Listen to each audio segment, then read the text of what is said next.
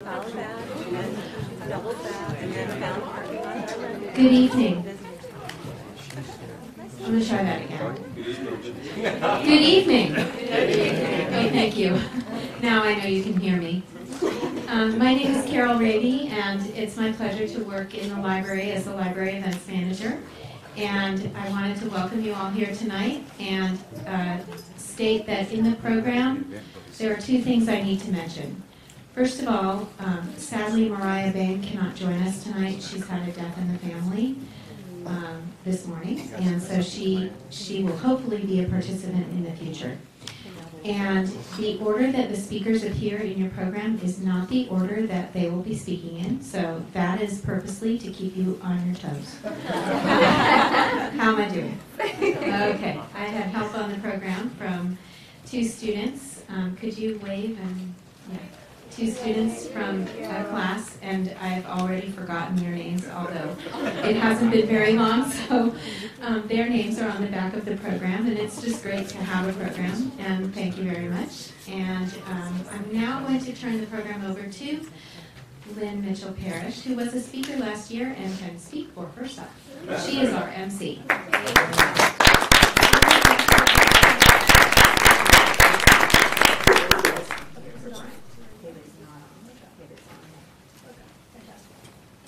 Hello, everyone. Hi. Welcome to the second annual LMU Speaks. My name is Lynn Mitchell-Parrish. As she said, I am the manager of business operations and assets for information technology services here. This is a magical event, and when you think magic and just a little bit of whimsy, you naturally think IT. You're welcome. I first want to apologize. I'm wrestling with a cold, and sometimes I'm winning and sometimes I'm not. So, by the power of Mucinex ingested in me, I am here today to be with you. But I honestly wouldn't miss it for anything. I was privileged to be a speaker last year, and so I begged them, please let me come back in some capacity. I'll stand in the corner, just give me a microphone, please. And so I'm very pleased to be able to be your MC tonight. So I'm very passionate about this event, but none of us would be here without the passion of the library manager of special events, Carol Rady. So let's give a big round of applause for Carol. We're grateful for Carol's vision and for seeing it all the way through to have us here again tonight. And we're grateful, too, for the rest of the brilliant behind-the-scenes library crew who makes this possible, and that's John Jackson, who's head of outreach and communications, and Jamie Hazlett in, I'm going to get this right, collections and development and evaluations. Yeah, all right. Yeah. And Stephanie Greitz in charge of library systems, and is our timekeeper tonight to make sure that I don't talk for an hour and a half solid. So let's give it up for those people who worked very hard on this. Amazing work they do. And we have two students here in the lineup of speakers, and that is due to the efforts of Henry Ward, who's the Director of Intercultural Advancement and Student Affairs here. So he can't be here tonight, I'm told, so I did want to acknowledge him and give a round of applause for Henry Ward. Because having students join this event truly makes it extra special, and then all groups are represented. We have students, we have faculty, we have staff, we have a fact-staff hybrid. So we have simply thought of everything tonight. So it's really nice. It's going to be a great night. I'm excited. So if we could please give a big round of applause for the four speakers who are here and have given their bravery to give their stories tonight.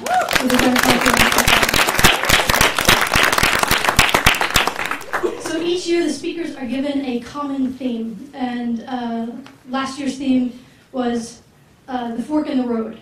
And so there's just enough specific to give you direction to shape your story, but still wide open on where you want to take it. And so how we arrived at this year's theme was actually a funny little story in and of itself, I'm going to tell you right now. So we were in this really power lunch meeting of just epic proportions, just brainstorming and trying to come up with themes. It's like that legendary Pixar lunch of 1994. Anyone know that one, where in that they came up with the 4 major films, just saying what if.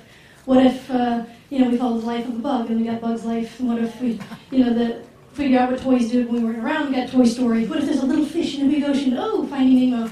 And what if mankind had to leave Earth and leave a little robot behind? Wall-E. So just because of one lunch meeting and because people were saying, what if without restriction? And our meeting was exactly like that. It really was. And so I hope you continue to come back year after year because we have so many themes just lined up in the wings that are going to be so awesome.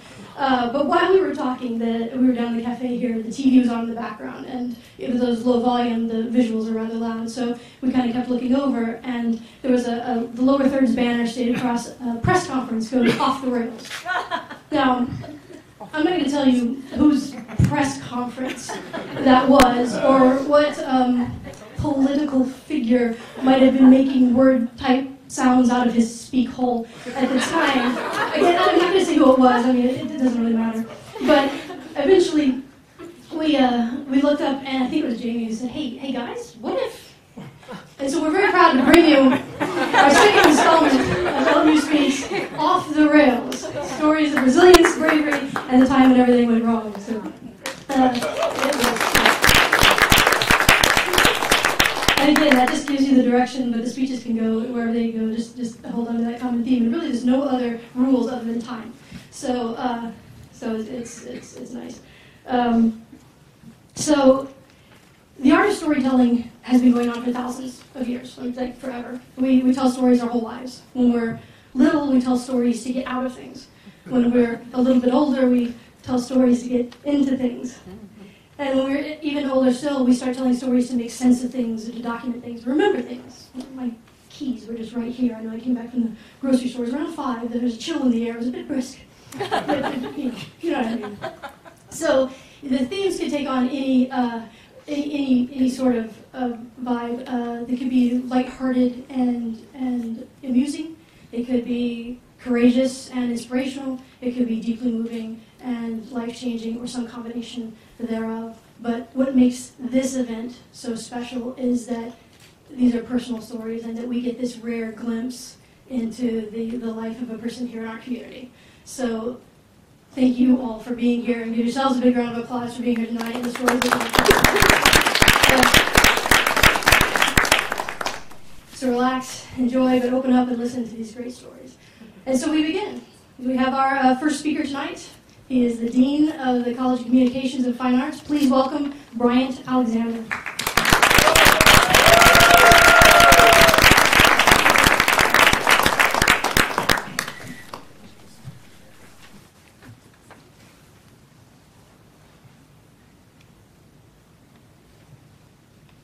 At the center of my middle finger, the finger of disgust, the finger of disdain, there is a scar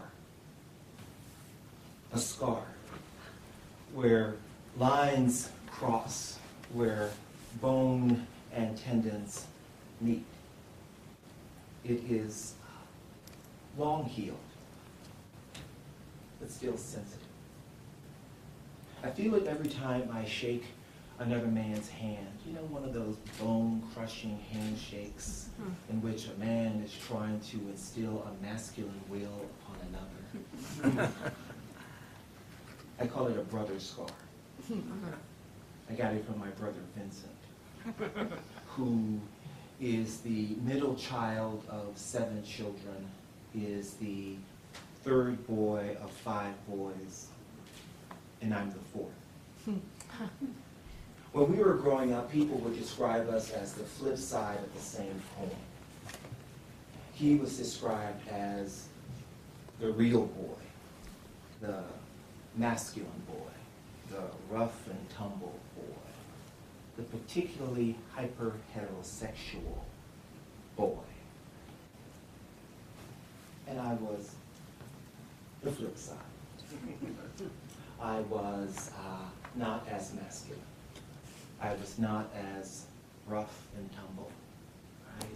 And I was particularly gay. And most of our lives, we fought in the social construction of what it meant to be men, what it meant to be black men, what it meant to be brothers, both biological brothers and social brothers. One day, sitting in the living room, my brother sat bending back and forth the wire portion of a fly swatter. And the kind of kid that I was, I said, you know, if you continue to do that, you're going to break it. And maybe just to spite me, he broke it. Then he threw it on the floor as if in spite, and he walked away. Being the kid that I was, I picked up the 2 pieces along with masking tape, not to mend that which was already broken, but to try to cover the sharp edge of the one side so that it wouldn't snag anything. And my brother, recognizing what I was doing, called me a faggot and grabbed the fly swatter out of my hand, but not completely. You see, that jagged edge that I was trying to cover with a piece of masking tape became lodged right under the skin of my middle finger, the finger of disgust, the finger of disdain. And even though I cried telling him that it was lodged under my skin, he grabbed hold of it and he started running. And he ran through the living room and through the kitchen and down the hall and through the bedroom, through my parents' room, back into the living room, leaving a trail of blood and tears. My mother, hearing my screaming, immediately came and began to tend to my wound. And that was one of many brother scars from my biological brother, but also my cultural brothers. You know, those black guys, those men who consistently enforce a particular performance of black masculinity, an aggressive form of black masculinity that was directed towards either those that they desired, the women in their lives, or those that they particularly had a disdain for, the gay boys in their lives, the one who made them question the very notion of masculinity and what it meant to be a man. But this is not a story about 2 roads that diverged in a knoll of wood and the choice that I made. But there is another story, another brother story about a different kind of scar. My brother Nathaniel, right? My brother Nathaniel, who was the 3rd child of 7 children, the 2nd boy of 5 boys, and I'm the 4th. And he, too, was gay, but didn't openly identify himself as gay. And he made a very particular kind of choice not to attract the kind of angst and anger and fear that he knew he would if he outed himself, and that he recognized that I was actually experiencing. And later we reconcile the tensions that exist between our individual choices. But he never outed himself. He never named himself. He never claimed a particular kind of identity, a queer, black, gay identity. But he was inevitably named. You see, my brother contracted HIV/AIDS and died in 1995. And then he was named by the community, right? He became that reckless black fag who didn't make a choice, that reckless black fag who didn't have a voice, who didn't have volition, and was irresponsible with his life. And that left its own scar, a psychic scar, as I was trying to articulate the nature of my identity, the nature of my black, queer, masculine identity. But there's a way in which these 2 stories converge. You see, in 1995, I was a 1st-year doctoral student. In 1995, my brother Vincent was in his 1st year of a 4-year prison sentence because of drug use. In 1995, I traveled the distance from graduate school to home to be a part of the funeral services, to deliver the eulogy for my brother. In 1995, we received a phone call that the local prison would allow my brother to come and view the body from prison, but not in the company of family. It would be in the wee hours of the morning, a solitary engagement. That morning, in anticipating his visit, about 4 a.m. in the morning, I got dressed and ready for a day of funereal services, but I drove to the funeral home and I sat in my car, waiting for that moment when they would bring my brother in, waiting for that moment when I would see him, if only from a distance. And sure enough, the police van pulls up with police on it. And my brother comes out in a white jumpsuit with traditional black lines across it. He is chained at the wrist, he is chained at the ankles, and he is shuffling his way into the funeral home. When he comes out of the funeral home, I'm standing next to my car. And from a distance, we see each other through a fog of tears and hate and remembrance and regret. We see each other from a distance. About a week later, I'm back in graduate school and I get a letter.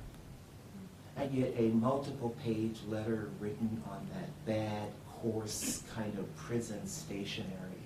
And it's not really a narrative as much as it's a series of statements, a series of requests. It begins with, I'm sorry I messed up. I'm sorry I wasn't there for the family. I'm sorry I embarrassed you all the time. I'm sorry I beat you up. I'm sorry I wasn't a good brother. Can you forgive me?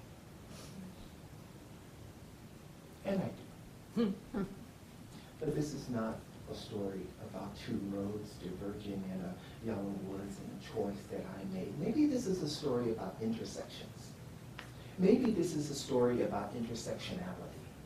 Maybe this is a story about the complex identity construction of black men in America trying to find a way to be fully alive in themselves without the social and political critique that buys them against each other, straight, gay, whatever, who cares?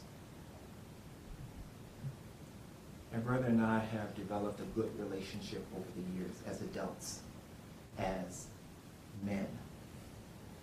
I've forgiven a lot. But I can't forget. Because you see, on my middle finger, the finger of disgust, the finger of disdain, there is a scar. A scar where lines cross, where bone and tendon meet. Long healed, it's still sensitive. I feel it every time I shake a hand of another man. You know, one of those bone-crushing handshakes in which another man attempts to inflict a masculine will on another. I feel it then. This is not a story about two roads diverging.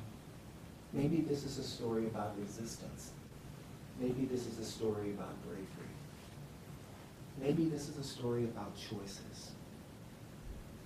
Maybe it's just a story about brother scars.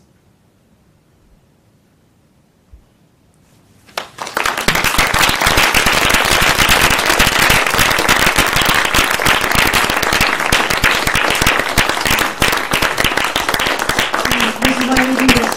It's a very powerful story. Thank you. I'm going to keep it moving. I'm going to introduce our next speaker. She's a student here, a junior. Is that right?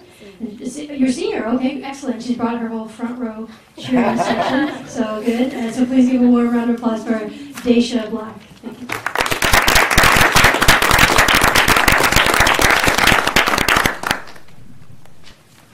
Wow, I just want to say thank you again to Dean Bryant for sharing that impactful story with us. Well, good evening. Again, I am Daisha Black. I am a senior here at Loyola Marymount as a psychology major. And I am so honored to be a part of the LMU Speaks program and to have been asked to share my story with you all tonight. But to be honest, when I was asked to speak and to share my story, I was like, wow, I don't really know what I'm going to talk about. I mean, there's so many times my life has fallen off the rails and, continues to get slanted here and there. But to give you a little bit of background, I was born in Long Beach, California, not too far from here. My brother and I, we were both raised by our incredibly strong mother. And here I'm defining strong as having the fortitude and commitment to not take no for an answer. And I remember growing up how passionate she was about education. I mean, she would do whatever was necessary to ensure academic success for her children.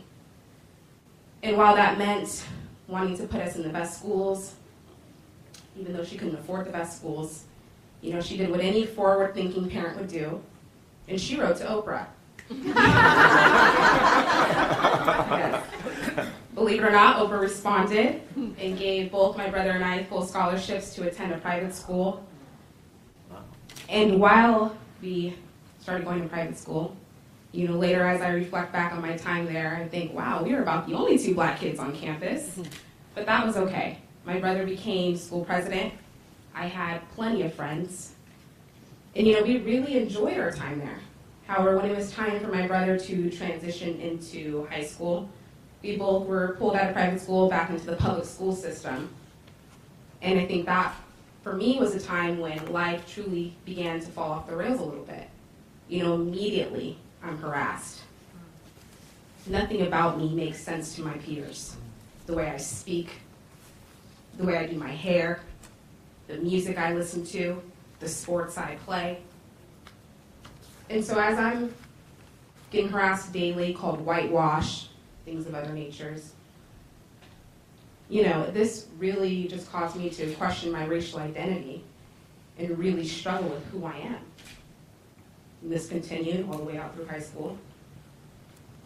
And I remember graduating, right, feeling like finally I can leave this chapter of my life behind, I can move on.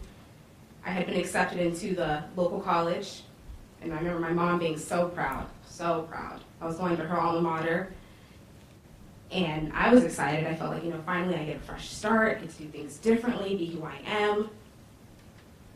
Not realizing that the identities and struggles with racial identity would be following very close behind. And so as a freshman, as I tried to navigate my way through college campus, I decided to join a predominantly white sorority. And you know, it was decent. My sister seemed nice. I remember going to a party one night, a fraternity party, and I had generally a good time until the next day my friend tells me to go look at this website. And so this website was, I guess it's like you can call it a blog site. It's for fraternities and sororities to post anonymously about people. And so as I'm scrolling through this site, you know, I finally come across the blog post about the black girl that doesn't belong. And this is me rephrasing it nicely. You know, to see all these comments on this page from people that I thought, you know, enjoyed my company as much as I enjoyed theirs. Here I am, this girl that likes alternative and classical rock. Matter of fact, I was raised on alternative and classical rock. My mom introduced me to Incubus, Beatles, Led Zeppelin, Hall & Oates from a very young age. You know, I played guitar for years. I played it well.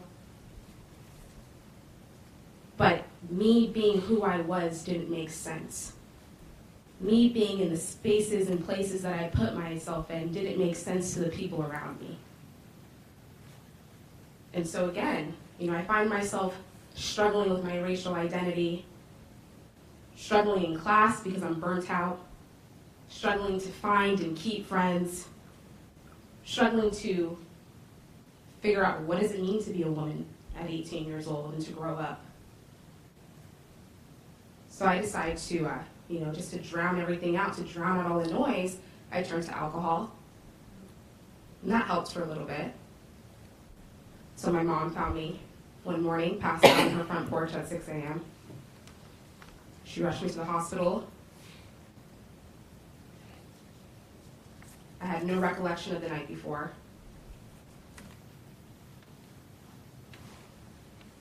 And so here I am bringing shame and disappointment to my mom's door.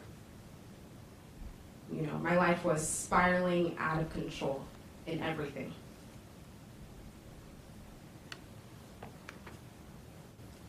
And so, you know, as a senior here at LMU, you all might be wondering, how did I get from point A to point B, right?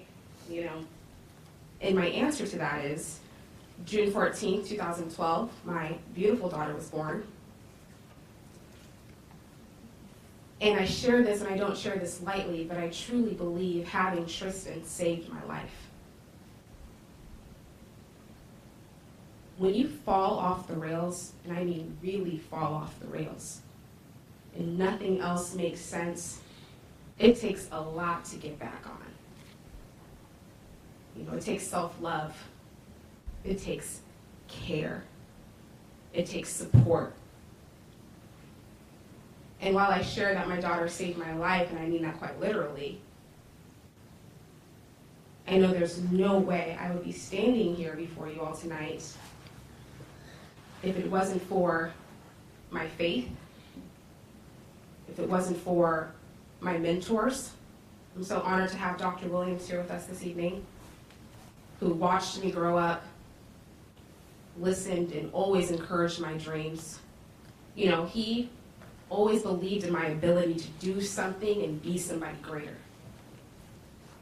Mr. Henry Ward, who unfortunately couldn't make it tonight, who continues to challenge, support, and guide me while I learn from and teach others who have gone through similar struggles that I've gone through. My amazing friends, which are more like family, who I've gained through my church community, who accept my daughter and I as we are, who accept me as the imperfect person that I am, and continue to encourage and be inspirations of light in our lives. And my mother. You know, words truly can't express the gratitude I have for how hard she fought to raise my brother and I.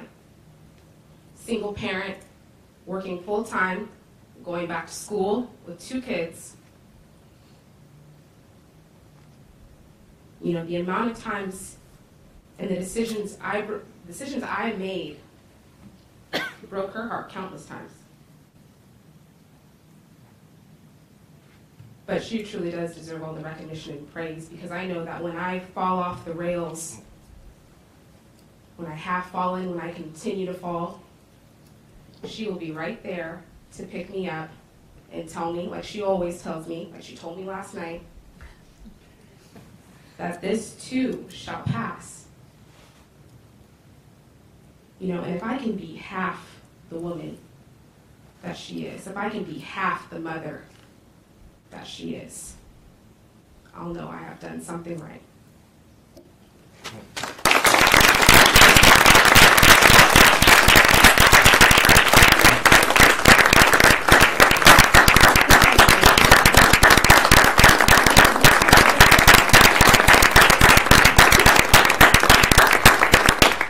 Thank you for that story. Thank you. Again, this is just the power of this night, and we should have tissues, I think. We didn't know it was going to be so powerful, so thank you. We have a cocktail now. Okay.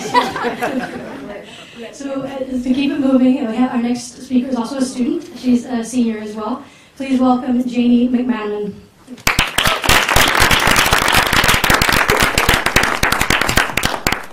I don't like podiums. You can have this. Well, I'm sorry. Thank you again, Daisha and Team Bryant, for sharing your stories with us. They were incredibly powerful, and I'm really touched that you were willing to share them with us tonight. Good evening, everyone. Thank you all for being here. My name's Janie McManaman. I'm a senior now, double major in Women's and Gender Studies and Asian and Pacific Studies with a minor in Irish Studies, and yes, I'm going to graduate.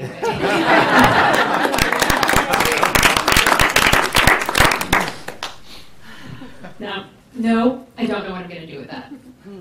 But to be honest, I'm really honored to be here tonight. However, when I was told that I would be speaking about a time in my life that felt off the rails to me, I wasn't quite sure what to say. I mean, I have had more than enough off the rails moments in my lifetime. In fact, I remember a time in 5th grade when my teacher went around the room and asked each of us to list girl jobs and boy jobs. Now, I remember this so clearly because when I gave my answer, the entire class laughed at me. I had said that boys can do anything girls can do, and girls can do anything boys can do. So when people started laughing, I was shocked, I was confused, and hurt. I guess you could say I was a feminist in the 5th grade. But as I got older, I learned about social issues in a broader context. I lived in a predominantly white community. I wasn't necessarily exposed to other ethnicities or cultures or religions, and oftentimes I was criticized for standing up for equity and inclusion. So I educated myself as much as I could about power dynamics, privilege, and social norms, and here's what I learned. You can't fight sexism without fighting racism, homophobia, and all the other isms out there. Now, originally I'm from Cleveland, Ohio, and I am very, very proud of that. But I am not going back. Actually drove out here last summer and terrified my father. He was like, what do you mean by yourself? Seriously? But maybe to him it was terrifying. For me, no big deal. I studied abroad before for a month in Dublin, Ireland, and last spring I studied in Osaka, Japan. Figured if I could get my way around Ireland to Japan on my own, I could drive from Cleveland to LA on my own too. Obviously, I've had some really incredible moments since I've gotten here at LMU, and when I graduate, I'm going to miss it. A couple weeks ago, I was at the Troubadour for a concert. Typical Sunday night for me. I saw this metal band called Sharptooth, and that night ended up being very inspiring. This band was playing songs about critical issues today, and their lead singer said something that really compelled me. She told us about a time in her life that was traumatic for her. And then she told us, I'm not sharing this with you because I want you to feel bad for me. I'm saying this because somebody has to, because we have to have a conversation about these things. Every 98 seconds, an American is sexually assaulted. And every year, there are an average of 321,500 survivors. 1 of every 6 women and 1 of every 33 men will experience an attempted or completed assault in their lifetime. When broken down by race, Native peoples are at least twice as likely as any other race to experience an assault. And transgender people of color are 1.8 times as likely. College-age individuals are at a very high risk during this point in their lives. On college campuses, 1 of every 5 women and 1 of every 16 men will experience an attempted or completed assault. And transgender students are at an even higher risk. 90% of these survivors will not make a report, and about 70% of survivors know their assailant. In general, 63% of assaults are not reported to the police, and 99% of perpetrators walk free. These aren't all statistics, nor are they entirely inclusive, but these are statistics that are finally being recognized. We are finally holding people accountable, and we are finally having a conversation that we've needed to have for a long time. When I first noticed that Me Too hashtag was gaining speed, I thought it was an empowering way to reclaim a situation that so often feels out of control. But as I had more time to reflect on it, I wasn't so sure. My main concern with this was that it was put on the victims to come forward. And of course, it's not the first time a disenfranchised group has had to bear that burden, but it's still not fair. The other thing that was painful for me were all of the people who were sitting there and saying, wow, I had no idea. It's not their fault that they didn't know. But it was painful for me because this is something that we should have been seeing and understanding all along. I was worried about those who came forward and then received backlash. I was worried about those who didn't come forward and were now morally conflicted about whether they should make themselves vulnerable. And I was worried because this ignorance is so pervasive in our society that multiple women can come forward about the same assailant and we will still elect him president. Even before this became a movement, a hashtag, what I wanted was for people to ask what they could do. And my answer is to listen. If you ask any woman in your life if she's experienced harassment, the answer is yes. We didn't need a viral 2-word campaign to know that. This isn't a new thing, and every person's story is valid, whether they post or not. I was also worried because now people who had posted were getting text messages asking about what happened, wanting to know what happened, and those who decided not to post were unsure if they were doing the right thing simply by doing what was healthiest for them. And all of these people didn't know who would scrutinize them or who would believe them. The other thing that was frustrating for me was that it was Tarana Burke, a black woman, who actually started this movement in 2006. It's not a new movement. Of course, that's not to say that nothing good has come of Me Too. It was Times Person of the Year in 2017. It's gotten people to open their eyes, to become more aware, and to want to learn more. While it has its limitations, it did spark a critical conversation. The other thing that it's done is create a community of solidarity among survivors across all boards. And they could come together under a sense of understanding and empathy. And that's something a lot of survivors did not have before. Now, I don't really consider this just a time when we're holding people accountable. This is a movement toward a much more important change. I'm grateful and I'm happy because now people are listening. Now people are asking what they can do better. And now we're no longer belittling those who have come forward. Even though I was impatient about having people listen, now is better than later or never. I have faith that this can create a serious change in the way that we handle things and the way that we react to them. And I just want to say, me too.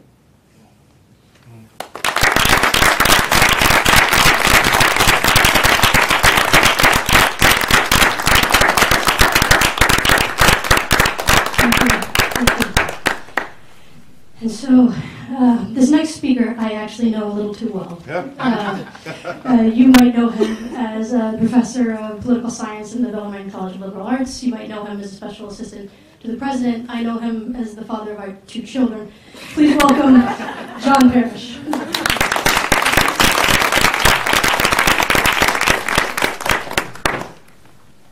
you.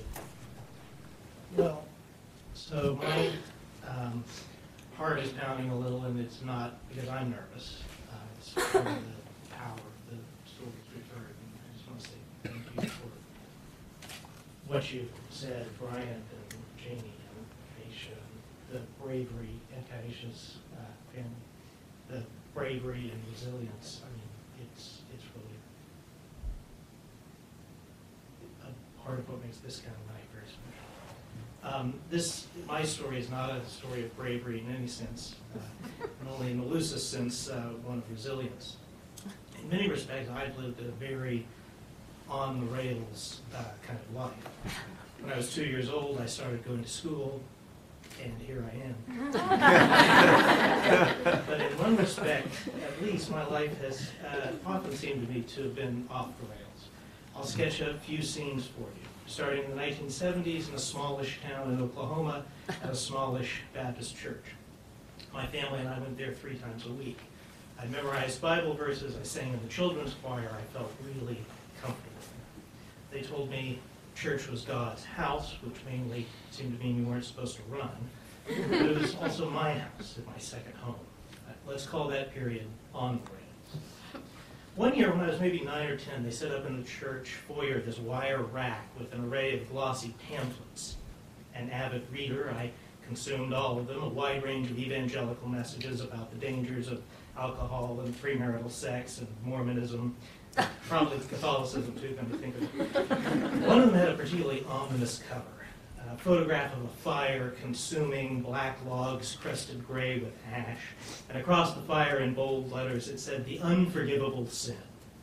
So naturally I was going to read that. It quoted from Mark's Gospel, where Jesus said that God will forgive any sin except one. Whoever blasphemes against the Holy Spirit, he says, will not be forgiven. Now, I didn't know exactly what blaspheme meant, but I did know it had something to do with cursing, and I knew cursing had something to do with bad words, because I went to elementary school. So like the old saw, don't think of an elephant. When I say curse word, what word comes to your mind? Probably the same as leapt to my mind. followed immediately by the predicate noun, the Holy Spirit. Blank, the Holy Spirit. And in the space of 5 seconds, I'd committed the unpardonable sin, which was obviously concerning. I'm not saying I spent my whole childhood emotionally scarred because of 5 seconds of mental free association. After a tear-filled talk with my parents, they convinced me fairly easily that I had not in fact committed a sin God refused to forgive. They told me the verse in question meant that if you deny Jesus Christ, if you were told the good news but spent your whole life not believing it, then that was blaspheming the Holy Spirit. That was the unforgivable sin, which itself sounds kind of horrifying, I recognize, but in the context, it gives us a little bit of a relief. It's all relative. It did teach me, though, that you can't take everything in the Bible at face value, and that opened a bit of a Pandora's box. Baptists mostly believe in something called biblical inerrancy, which basically means that every statement in the Bible is true with no factual mistakes. For me, that came across as kind of a challenge. I had lots of questions. I was basically a 12-year-old version of Spencer Tracy cross-examining at the end of the third debate, and the answers I got didn't satisfy. Here's my favorite example. According to the Gospels, the week before he died, Jesus cursed a fig tree and miraculously caused it to wither. Now, I was willing to grant the miraculous bit. What do I know about fig trees?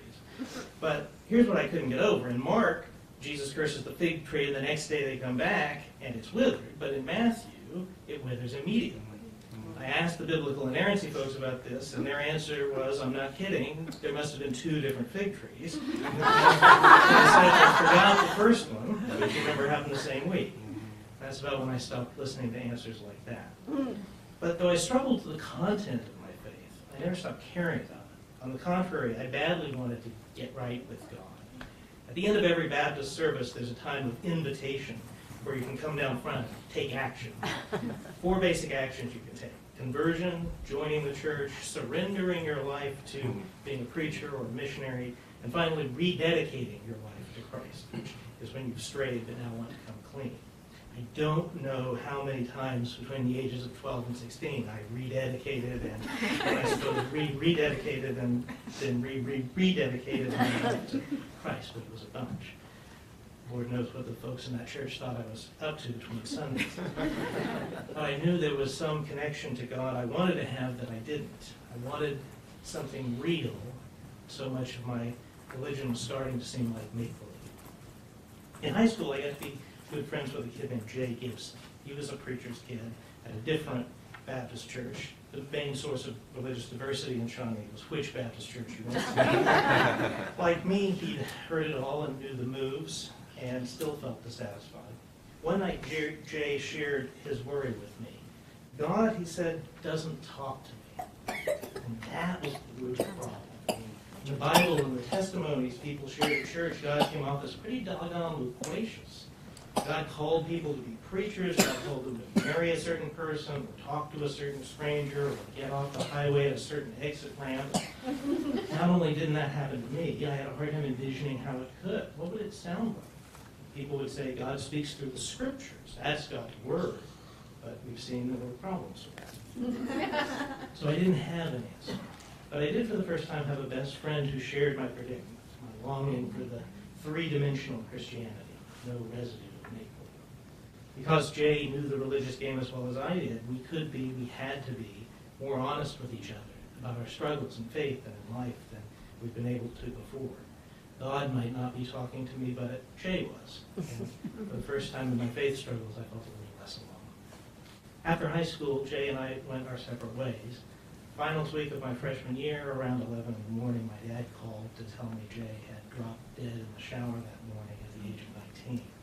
His dad had a congenital heart condition, and they thought that might have been passed on to Jay, but that was as much of an explanation as I ever got. It was just one of those things, they said, an act of God.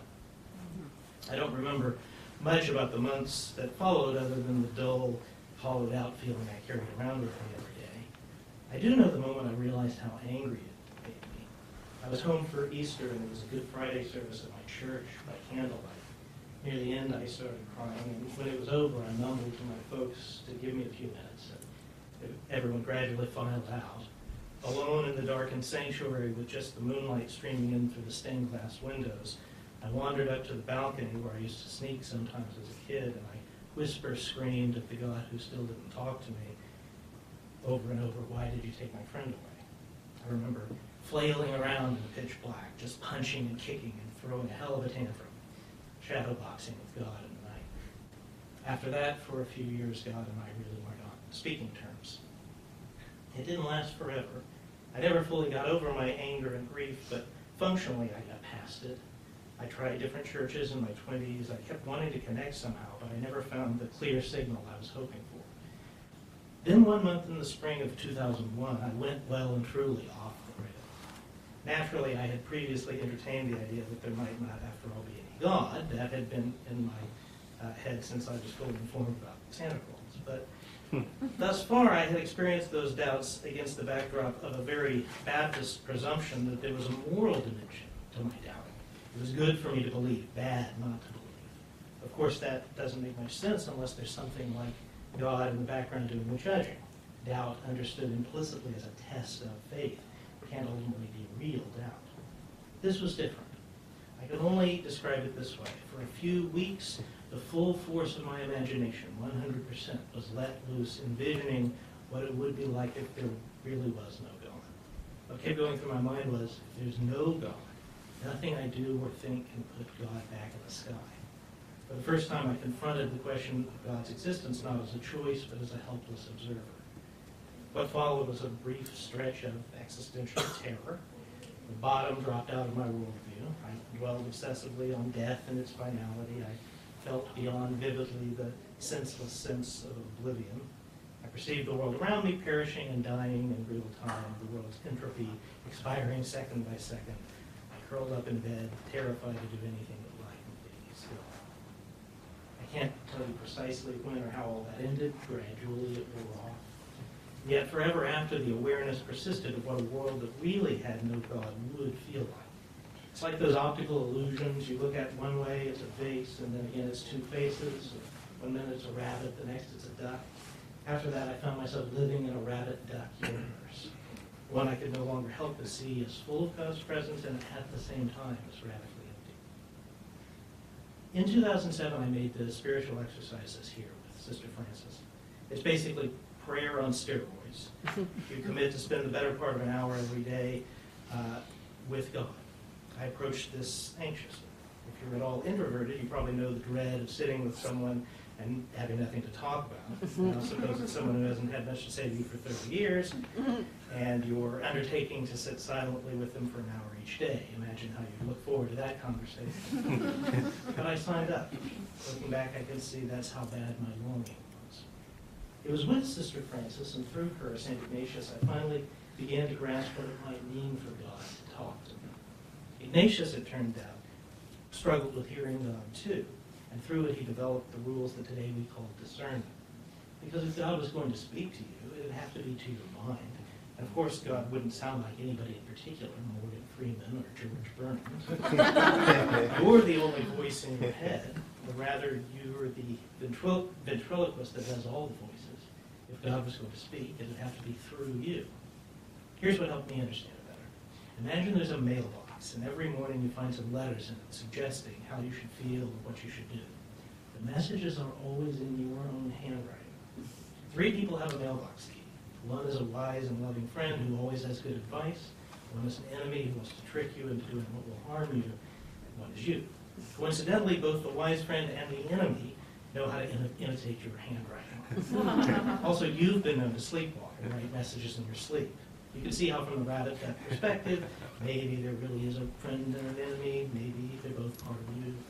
How could you tell who the message was from? Ignatius' answer, the short version, is you'd look at the content of the message and reason back to its likely source. You wouldn't presume you could know what God was saying without having to work for it. You'd have to discern. And if you had a hard choice to make, and a voice in your head seemed to be telling you different things all at once, in the end you'd just have to choose and hope that, even if you chose wrong, a wise and loving friend wouldn't give up on you. About 4 years ago, I started going to a new church, a really relaxed and groovy place. No one there is shocked you've been through a period of doubt and disbelief. They're more likely to be a little shocked if you haven't. They believe things together and say so every week, but their primary commitment is less to what they believe than the people with whom they choose to be in community. that struck a chord. I began to feel like I had finally found a home. After a few weeks, I started bringing the girls with me. First time we went down for communion, to my horror, I saw the priest, Father Peter, kneeling down to offer Sophia, then 5, the bread. Depending on your upbringing, you may know my feeling of shock at seeing a child offer communion. But in the tradition I grew up in, communion is approached with great reverence, only for conscious converts. If you've ever been to Mass here and seen the non-Catholics, including me, folding their arms across their chest, you've got the idea. Eating the bread is very deliberately not for everyone. Here's the thing, though. Sophia really likes bread. All she knows is she likes bread, and other people getting to eat the bread, and she isn't. So she's lobbying me hard. I want to.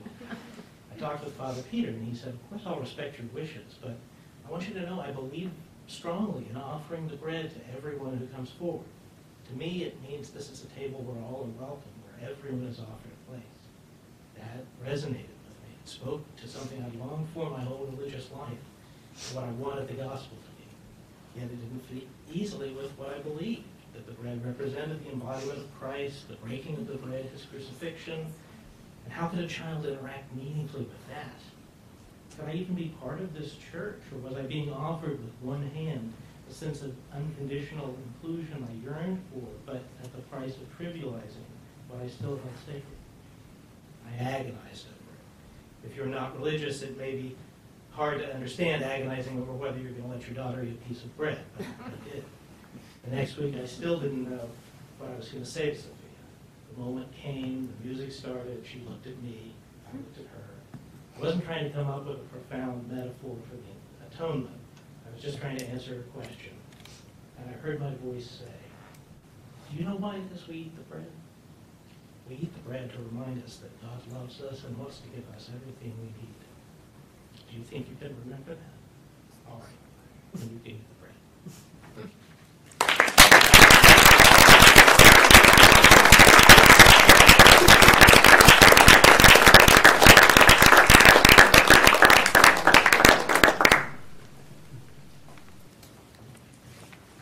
So I feel inadequate following all of you. I really am at a loss for words for how to thank you for sharing the stories that you shared tonight. This was my vision. Toby Lynn, our retired associate dean, was here tonight. We had a little time, and she had texted me, "What are you doing now?" I said, "I'm on my way to the Mill Valley Library storytelling program. Want to join me?" And we sat for an hour in an auditorium in San Francisco on the weekend that DOMA was passed. And we heard this presentation about what storytelling can do for a community, how it can build bridges, how it puts people in a room whose paths wouldn't normally have crossed, how you learn about yourself as you hear stories from other people that help you make sense of the world. And a storyteller named Josh Healy, he's a professional storyteller, you can find him on social media. He told this story that was so compelling. And at the end, Toby, Lynn, and I looked at each other and said, "You have to bring this to LMU. You have to do this in the library." The library is a place where people can come together from all facets of the community and learn and grow. And tonight, I feel like this was a good idea. And I just want to share my deep appreciation for the speakers and for Lynn, our MC tonight, because this was truly, truly awesome in the truest sense of the word. And then I also want to thank Toby Lynn for going with me and validating, yes, we can do this. And then I want to thank her again for going with me into a meeting room with Chris and saying, "Chris, we got a program for you." And Chris knows a good thing when she sees it and wisely said, "Yes, make it happen. Write me a proposal." So that took me on a pretty much a year-long journey of putting together a committee of dedicated people who were really interested in the project. And I want to thank Jamie Hazlett for her sustained belief in me that I have a good idea once in a while, and for hiring me in the first place. And I want to thank Stephanie Greitz for being my sounding board at the most odd and inconvenient times, particularly today. And I want to thank John Jackson for making things happen the way that he does, very graciously, and for supporting me. And he's my new boss, so thanks, boss. And who got left out? Oh, Henry Ward, who is not here but knows that I really depend on his many, many talents here for this community. I hear he just got the Hidden Heroes Award, and I'm very happy to learn that. He's a gem. And who did I forget? Did I forget anybody on my committee? No. Lynn. Oh, yes, Lynn. Lynn is also on our committee because at the end of last year's program, she really did immediately fire off an email saying, I want to be a part of this going forward. And I immediately fired one off saying, yes, you can be the MC. And then I went to my committee members and said, hey, do you think that it's a good idea to have be the MC? And everybody agreed, no resistance, so lucky me. I want to thank my two children for being here, Josh and Eric. Thank you very much. I appreciate your support. It means a lot to me. They listen to me talk about this program from starting tomorrow. I'll be talking about next year. So they have stamina. And I want to thank America, my student worker, and all of you. Thank you. Thank you for being part of this. Spread the word. We'll be doing this again next year. I think this is of value to the community, and it's certainly of value to me personally. So thank you all very much. Now, we're going to do a couple of photographs with our speakers, but stick around, get some food. There's still plenty to eat. Yep, still cream puffs. Okay. So please have something more to drink and chat with our speakers. They are going to be here in the room for a while longer and meet each other, greet each other. That's part of the purpose of this event, to be in a room with people whose paths you don't normally cross with, and to get to know them, make a new friend. Thank you all very much.